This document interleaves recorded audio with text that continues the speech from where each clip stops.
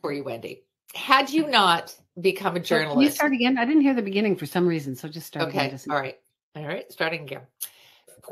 Question for you, Wendy. Had you not become a journalist, and I know this is so unthinkable, but had you not, what else would you have become or would like to be? There's still time.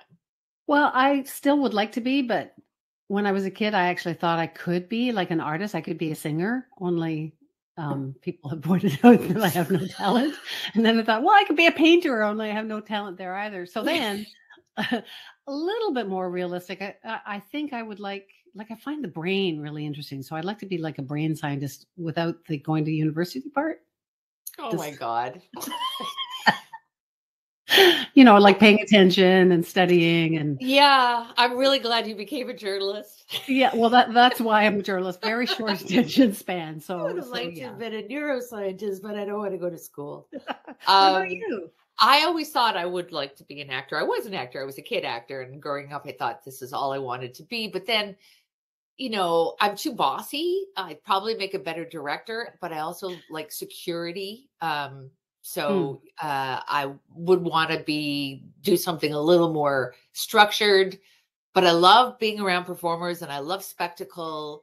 And so I think I would like to have been Melissa Bubb-Clarke.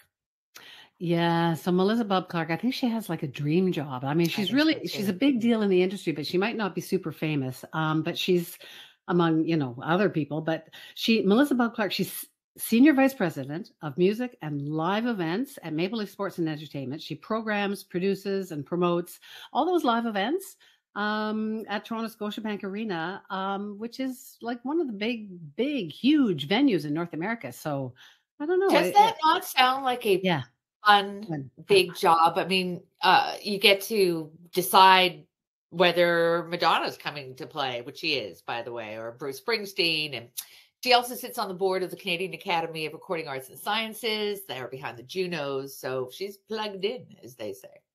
So she's going to be on the podcast. Do you think we can get tickets? I wouldn't mind. She could probably help us. Well, she's probably heard that before, but I wouldn't mind getting tickets to Ricky Gervais. Like, he used to be really funny. I'm not sure he's that funny anymore, but yeah, who? Yeah. Well, who would I want to see up? I don't know, Sam Smith. He's coming up as well. I'd have to look at the list, but you know what? I used to work in this industry, and people like in radio, and people were always asking you for tickets. And, even when I could get them, and nobody can anymore, I didn't want to get them. And you get tired of asking. So yeah, wrestling. I'd like to see the wrestling. Yeah, sure you would. And I'm all about the wrestling. Okay, well, I won't be asking for wrestling tickets. Well, any tickets now. I'll behave. So there's a lot of challenges in the job. Like what do you do when Madonna's coming? You've got the whole concert, you've got the whole thing booked way in advance, and then the Maple Leafs make it to the Stanley Cup playoffs, and they want to take over the arena. Then what do you do? You don't have to worry about that. Like maybe once every 20 years, but no, there is a challenge there for sure. So if I can't be Melissa Bubb-Clarke, I think the next best person would be Melissa Bubb-Clarke, and she's joining us today. Melissa. Hey, Melissa. Hello. Hey. Hi. How are you? Good morning. Hi. So we're not supposed to ask about the tickets. So yeah. If you would like to go to wrestling at Scotiabank Arena this Saturday, I can hook you up. Maureen? Ready? Come on. Can you tell us what you do? Like, take us through what you actually do. Okay, so I work with an incredibly talented team at Maple Leaf Sports and Entertainment. So off the top, you gave me that very generous introduction, and I am not responsible for some of those things, but I work with really talented people who are. So I get to oversee the live entertainment department. And what that means is our group is responsible for everything that comes into our venues that are not one of the teams, not Toronto Maple Leafs, Raptors, Argos, or TFC. So it could Madonna. Madonna, could be Disney, could be wrestling. So we have a programming team, and they would work hand in hand with the industry, so promoters, and their job is to really make sure our venues are as full and as busy as possible. And you mentioned off the top, if the Leafs are in a Stanley Cup run. So what that looks like is that programming team would have to work with the leagues and again, the promoters. And it's really, I always liken it to a game of Tetris. It is, if you think your calendar and your social life is insane, think of the calendar of the busiest arena in Canada. And they would work with everyone to slot it in. When is the team going to be away? When are they going to play at home? What dates are available for shows? So that is an incredible feat in itself. And so do you like fight with the sports guys? They really want the Leafs people to like do well and go in the playoffs, and you're going, that will really screw up my concerts. No, we would work in advance, and Tricia Silliphant, who is has been doing this for quite a while and oversees the programming team, she would have great relationships with them. And yeah, there definitely is a little bit of back and forth as we try and figure out what the schedule looks like. But anytime we would schedule an artist to come in a playoff period, we communicate that. And there are certain parameters that we would put in place, whether it be compensation, what other window could we move them to? So it's an ongoing discussion for sure. But I mean, man, oh man, over the past few years, obviously, I mean, I sort of joke that if there's one time that is not sexy to be the senior vice president of music and live events, it's during a pandemic. Yeah. But since then, everyone is on the road. We knew this would happen. Everyone was writing and creating and have gone on the road. So scheduling in itself is quite formidable. There's the production team, and the production team really, they work hand in hand with the tours to bring it all to life, the stage, the lights, the chair sets, etc. So all the sort of bricks and mortar of operations of bringing that show to life. And then finally, as part of my portfolio, we are Live Nation Canada's national sponsorship agency. So we would work with RBC and American Express and Rogers and Labatt and the likes to bring programs to life. Live performance has now we know that with the sort of, we don't want to say the demise of the recording industry, but yeah, I'll say that, sure. That live performance is how artists make their money now. Yep. Now more than ever. And so the shows have become bigger and more lavish, with maybe the exception of Ed Sheeran, who blows everybody away all by himself. But do you find that, and this is a really big question, Melissa, but do you find that live performance has become more or less important, given you can see so much yourself online? I mean, I think that was really underscored during the pandemic. So we pivoted like everybody else, and we did bespoke content and online shows and digital, and it was great. And in some ways, that's a bit more equitable and accessible for someone who might live in Sault Ste. Marie and can't get to Toronto for Madonna. But I think what we really learned, which we kind of knew all along, truly is that people want to be together. Like our ticket sales are out the roof. We come and probably why I've been in the industry for so long, I truly walk through the aisles, and it might be an artist that I personally don't listen to at home. But when I come to the arena and people like moms and kids are there, best friends are there, couples are there, whatever it is, and they're in it, it truly is never lost on me. So I really believe that we've just learned more than ever that live experience, it feels a bit future proof in a world where not much feels future proof. The live experience of doing something you love together, especially music, it feels a little bit future proof. I'm knocking wood. So expensive though. I mean, I'm sorry to throw cold water on the whole idea, because it sounds so great. And I'm not a big concert person, but my husband is, my daughter is, but it's really expensive. So it's got to be, if you've got no money, it's got to be something that you save up for forever, or you got to have a lot of money. It's really tough. Like, how do you get around that? How do you speak to people? I mean, I feel so you're right. And for the AAA artists, and when they come through, the production of these events, like they're expensive. They're expensive by all the crew that's behind the scenes. There's makeup, there's wardrobe, there's production, there's all sorts of stuff.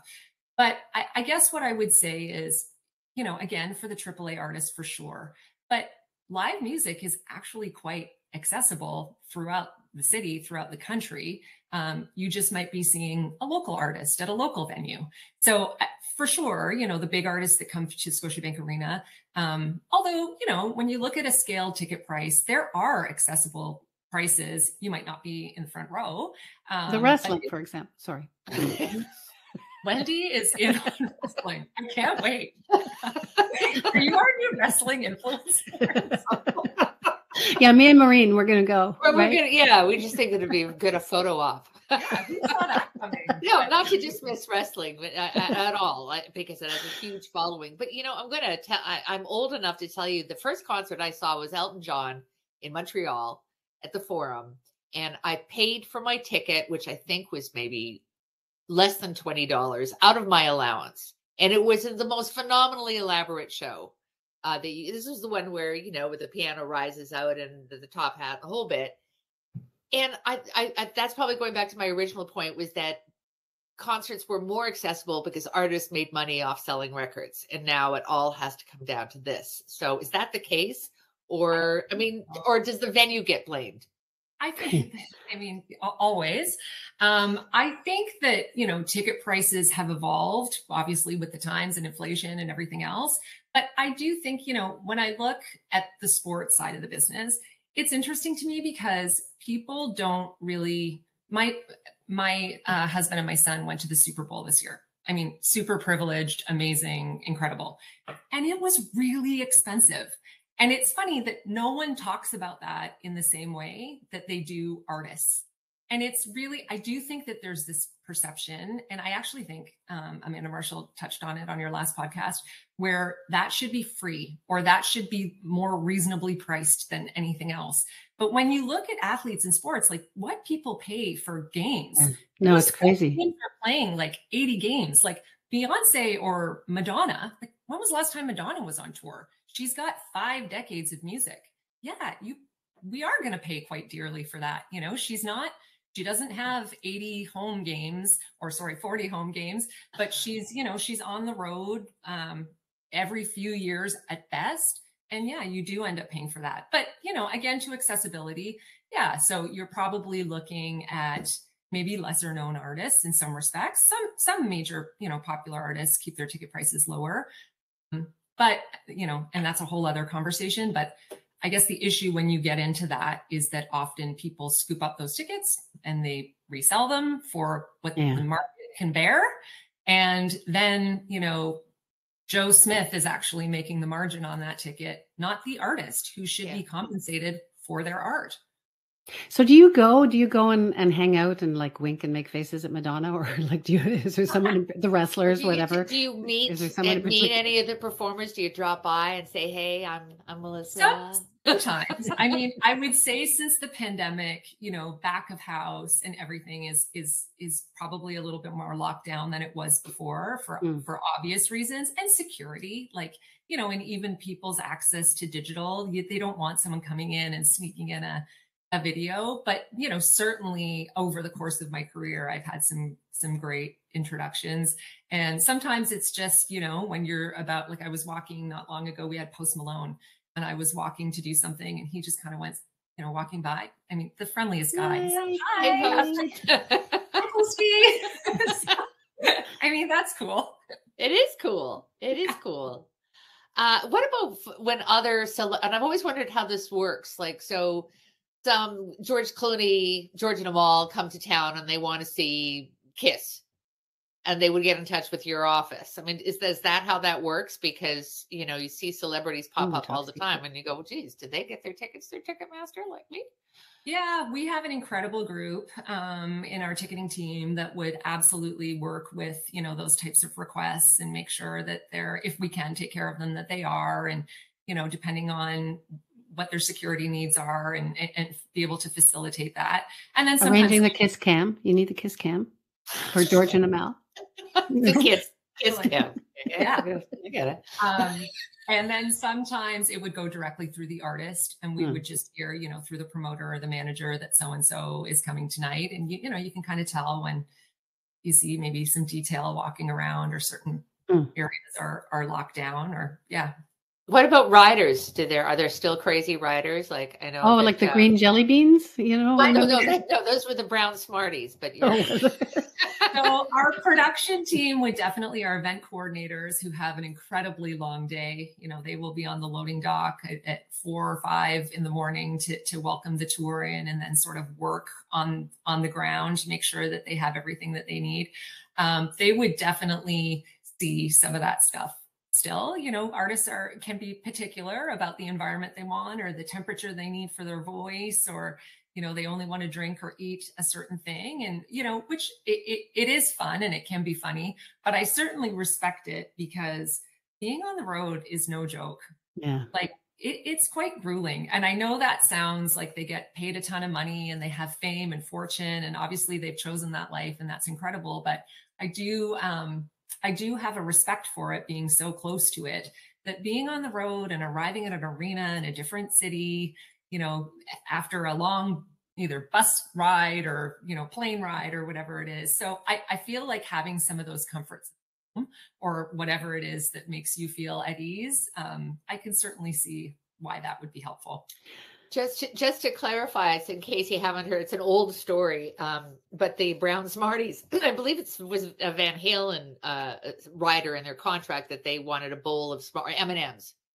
Because the American, and they didn't want any of the brown ones in, they wanted all the brown ones taken out. And that sort of became a legendary apocryphal story about how demanding they were. But what in fact it was, and Melissa's nodding her head, was it was put in there to make sure that they are reading the contract.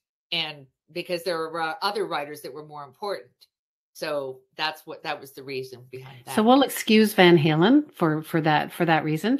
But I agree with you, Melissa. Like if I were on the road all the time and I like certain kind of wafers or whatever, I'd want those wafers with a special kind of water at a certain temperature in my room, which when you publish it and it sounds like a brown Smartie, it sounds ridiculous, but it's not really. So tell us, what's your most ridiculous example? That being said, we've had an artist that would request like an all white room, meaning like all the decor needed to be like creamy. Had a white. boss like that once, and beautiful. So or I would say the funny thing about the writers is that they've definitely, I think, like they've evolved.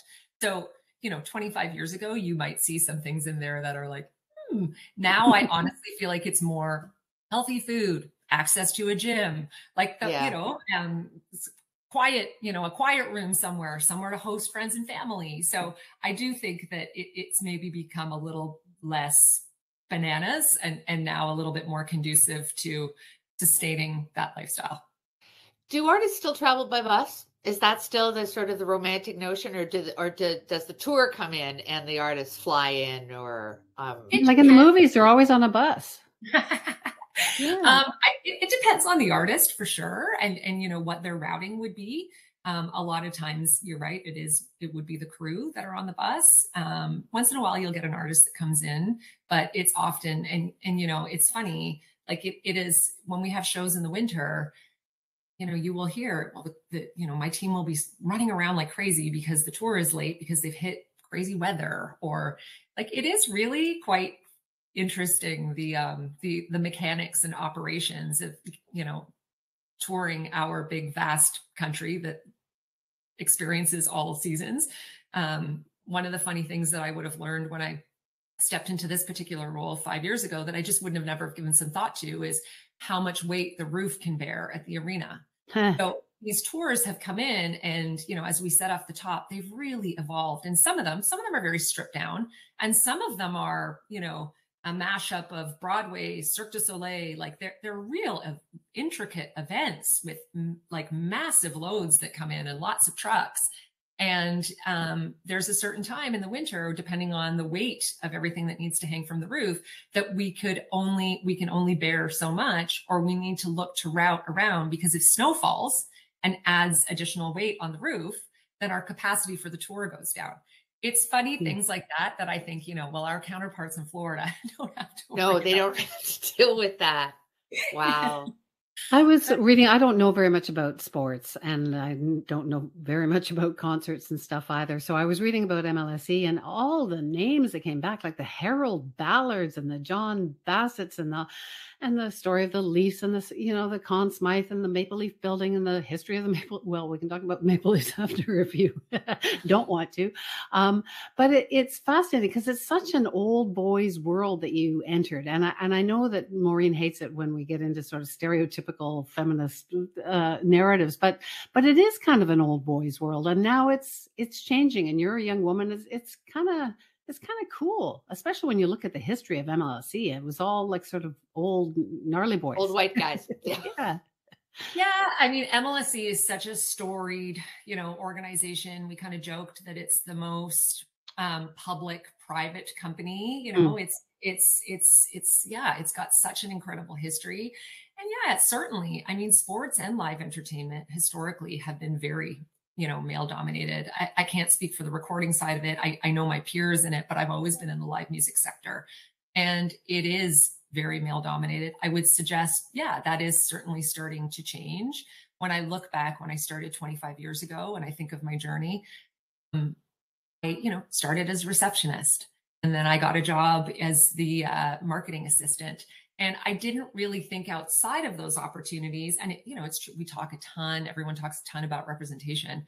And I can really identify with that because I wasn't sad or upset. I just didn't really think jobs like outside of those types of roles were available to me. And then the more I was in it, then I was like, oh, well, maybe I'll do that. And maybe I'll move into that. But yeah, I would say for both sports and entertainment, thankfully, we're getting to a point where you see more women in it. A lot of it is from a live entertainment perspective, it's a grueling schedule. I'm out a lot of nights and weekends. That doesn't work for many people. If you're a single parent or if you've got kids, it's definitely a choice you make. Thankfully. Well, now you've got all these titles, like you're senior VP at MLSE. It's like a big, huge job. So good for you. Thank you. I appreciate that. I feel incredibly lucky. I feel very grateful to my younger self who, when I told my parents that I was going to take a job as a receptionist at a new startup concert promoter, and listen, that's a totally respectable gig. I had just graduated from university and they were like, are you sure that's the direction you want to go in? And I just was like, yeah, I think I can make something of it. I think it's going to be fun. So you couldn't sing either. Like, honestly, I have zero talent. Like I can't sing, I can't hold a note. I can't play an instrument. So I sort of always joke that the way I got into it was I could figure out the business side of it a little bit. What is your degree in? Oh, geez. I went to Carleton University. So did I. And did you? Yes. Nice. Go Ravens. And I took a degree in mass communication and sociology. Wow. Well, I started in journalism and switched to film studies. That's relevant to where. Yeah. Well, I guess it is, but it's funny that the reason why I ask you this is my oldest son, who's 30 now. He went to Western and he was at Ivy Business School, but what he really wanted to do was work for MLSE.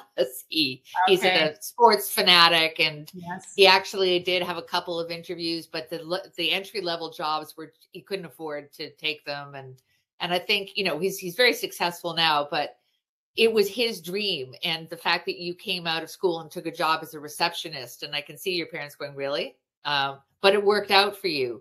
And maybe that's something that a lot of people who want these big dream jobs need to realize is you really do have to work your way up. It's not going to be handed to you. I mean, I'm sure you both have such incredible careers. Like, yeah, I think that's true for most of us is, you step in with humility, you work your butt off. That's what I have a 17-year-old and a 14-year-old. And our 17-year-old is just wrapping up grade 11. So she's starting to think about, what post-secondary could look like. And it's funny because, when they were younger, they didn't really know or care what I did. Now they're a little bit older and they have some appreciation and they want to go to shows. And every once in a while I'll get a text from my daughter, like, so-and-so wants to know what you did in school. Yeah. Yeah. And I kind of laugh a little bit. I'm like, oh, although I will give all the credit in the world, when I was in my 4th year of university, write my thesis. And I started doing a project on women's studies in Africa. And my professor, Professor Magnoni, I think he's since passed on, but I started writing my thesis and I thought, I actually want to write my thesis on the Tragically Hip. He was a sociologist. Real left turn there. Real pivot. Real pivot. I was pivoting long before pivoting was a thing. And I don't know, one night I was and this is maybe the beauty of youth. I didn't really overthink things sometimes in the way that I do now, but I thought, my favorite band, and they were really, really popular in Canada. They weren't as popular outside of Canada. What did, the sociology, what did Canadian and Canadianness have to do with all that? And what's the answer? What's the answer? Because that's like a 30-page paper. Okay. That's a thesis. Which I'm happy to share with you. But I went to my professor and I said, listen, I'm thinking of doing this. And he was like, absolutely. That's what you should do. You should go for it. And I honestly think without that, I don't know that I would have found this, because I started doing information interviews within the industry and talking to certain people. And it was so funny because so many of the people that I had reached out to, they were a bit, I don't know if jaded is the right word, but they were very, they were generous with their time, but they were also like, this isn't all fun and games, like it's really hard to do this. And this isn't all fun and games. And I kind of thought, again, in my whatever 21-year-old self, I was like, what a downer you all are. It's amazing how brave we are when we are briefly, perhaps when we're teenagers or 21. Because one of my first jobs was answering the freaking phone at Chum, and you walked in, you said, I got an album, will you play my album? The guy is like, well, you showed up, you're in person, you're 12, but I'll play your album because you showed up. So I think it is all, and I got paid, I don't know, $4 an hour for answering the phone, and it was a joke, but it led to one thing that led to another thing that led to another thing. And answering the phone, people unite. Yeah, exactly. No, my first job was as a receptionist as well, but it was in a construction company, so it didn't really happen. You got to start somewhere. So now I read that you what are you? You're one of the most powerful women in 2021. So when but it's sadly it's 2023. So that's way the real. So now you're venerable. Way less powerful today. Sorry. But now you're a woman of ill repute. So I mean, this is sort of how we got the woman of influence, women of ill repute. It's kind of the same thing. So yeah. I just want to ask you, I'm going to tell you, first of all, when you mentioned the Tragically Hip, that was I saw the last show at Scotiabank before they went to Kingston I bought the tickets as a gift for my husband. And so the most money I've ever spent on tickets because they were really good. And it was the best show. And, I started crying in the parking lot. And just cried all the way through. And I've seen other shows since then, but that is one of the most intimate experiences you can have in a venue that size. I was going to ask you, what's your favorite, or name one of your top 5 shows? So it's funny that you say that. Honestly, mine would be, and I've had the privilege of seeing like literally hundreds, if not maybe into the thousands of shows over the last 25 years. But the one that sticks out is I was fortunate enough to see the Tragically Hip in Kingston. So for that very you saw I just got goosebumps. So you saw the show after that. And the things I remember is the venue was 1,000,000 degrees, and we were, so to your point about intimacy, we were 14,000 people together, maybe a little less in Kingston, but we were together and people were laughing and crying and singing, and I couldn't believe that Gord Downey was mustering this courage and energy, and the entire band actually, to do this sort of live love letter to Canada. And I remember being in that moment thinking, this is history. It's so special. And I will remember this forever. So I would say that would be, I've had the privilege of seeing some incredible stuff, but that would be definitely at the top of the list. I'm getting choked up.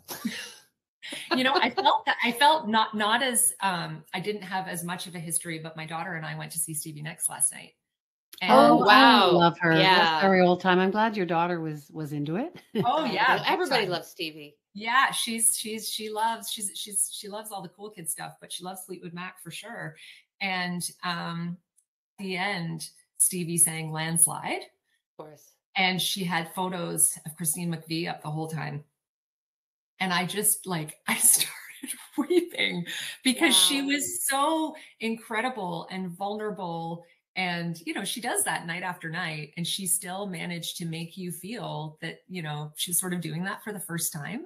And when you see an artist who's able to do that, it's just lightning in a bottle. I introduced Fleetwood Mac at Maple Leaf Gardens. Wow. I was come out. This is a long time ago, and I just came out and was like, "Hi, everybody! I'm Maureen Holloway from DKFM." And I remember here's Fleetwood Mac, and then there's 15 minutes goes by before they come out. I remember those days when we would go to the radio stations and we would ask the very popular DJs and broadcasters to come and do the introduction. But I wanted the band to start as soon as I said Fleetwood Mac, but instead I had to sort of trot off the stage, and everybody started grumbling. You didn't sing. No. No. Well, just a little warm-up act before the big band comes on. Grab the mic. Each to his own, or her own. Melissa, you're an absolute joy to talk to. Thank you so much for taking us backstage, as it were. So I don't get to ask her about why is everybody still obsessed with the Maple Leafs? That's the sports side. I think we've established that's the sports side. Yeah, so she can say whatever she wants, right? Because she's the entertainment girl. Yeah, go Leafs go. That is a real generational. It is so it's insane to me where you travel, you go, and people are in a Leafs jersey. They are yeah. I love them. It unites us in our constant heartbreak. It unites us. And, you think of as, Canadians, that's a long winter that we go through. And it really brings people together, and seeing generations to come into it. And it was great when the Raptors came online, and, I don't know. I think all that stuff makes Toronto pretty badass to have, a really legendary NHL team and an NBA team and all the shows that we get to bring here. Our city certainly punches above our weight with regards to all of that. You're so positive. You're so optimistic. It's lovely. And you got a lot of syllables in your title, which is great. And it's been lovely talking to you, Melissa. And thank you, Melissa. And we won't bug you for tickets.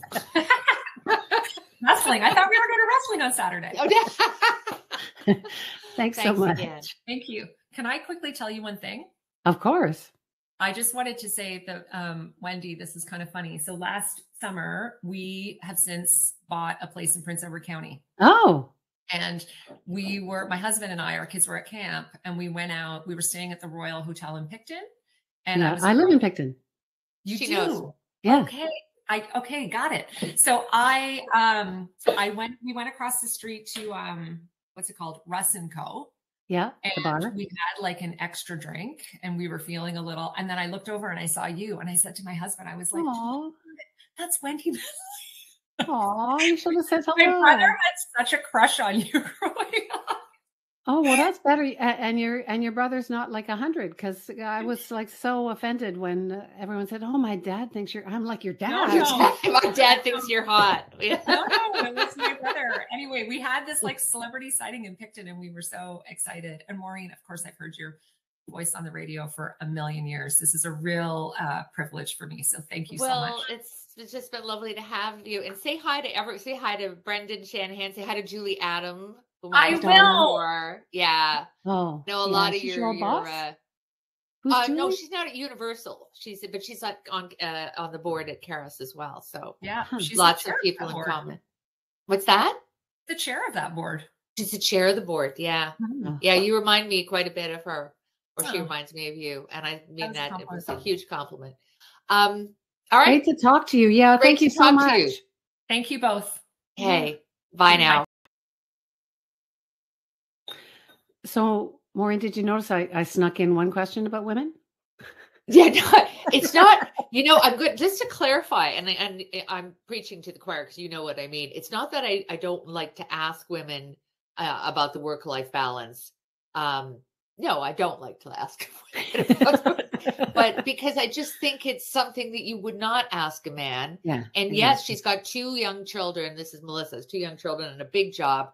but nobody says to a man, wow, you have 2 kids and a big job. How do you do it? How do you? And I mean, the truth is, and it is a bigger challenge for women, because no matter what, we're still the ones that do or care most about housework. And we're still, with young children, more responsible for their upbringing. You can't get away from that. It's a biological imperative. So it's a valid question. I just no, I know. I'm sort of kidding and sort of not, because I mean, Melissa is a little bit younger than I am, than we are. And yet she still felt the pressure of being, of having her kids be with a nanny in the playground, or being criticized for having help. Yeah, so it's still a thing, which is why we still, at least is why I think I still talk about it. But I agree with you. We're not, like, for me, I used to do speeches until Marie Hennon, who was on the podcast 1,000 years ago, when we first started. It was only last year. Oh, was it? Yeah, well, life goes quickly. And she pointed out, look, exactly what you're saying. It's so ridiculous. Like, how many times do I get asked to speak about work-life balance at men's conferences? Like, never. Yeah, never. They have men's conferences? Yeah, they beat drums or something. I don't know what they do.